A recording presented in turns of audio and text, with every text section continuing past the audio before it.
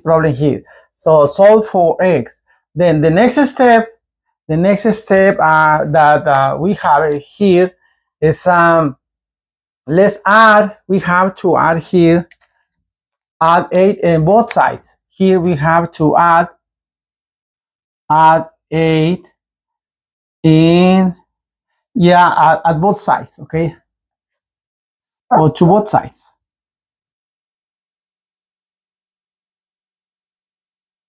Right? If you do that, we will have here we will have negative 3 plus 8 equals absolute value k and minus 8 plus 8. Right?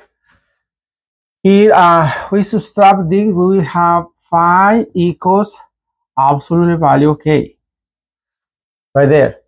So since we have since k can be either positive, remember the rule, probably here, since k can be positive or here, or negative. Here is very important. Split the question in two. So split the question. So we have to split this question in two cases. Two cases. Right? Very important there.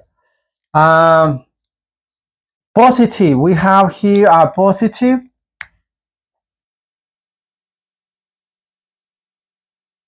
And the negative.